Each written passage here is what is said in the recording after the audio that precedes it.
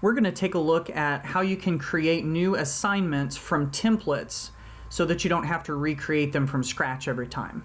If there are some assignments that you do that are very similar and you seem to make repetitive posts and you don't want to recreate them all brand new from the beginning, you can use Google Classroom's new reuse post feature. So if you click on the plus button down here, click on this icon which says reuse post. Now what you might even want to do is create a brand new class called templates where you can house all of these assignments that you're going to reuse over and over again. So under this classroom, just as a way to organize, I created this assignment here. And so I'm going to click reuse and it will bring it up again the way that it was created before.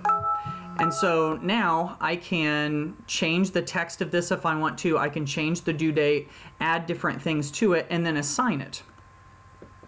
I can do this over and over again as much as I want to based off of that template. Up next is a video on how to create an easy reminder with just a couple clicks.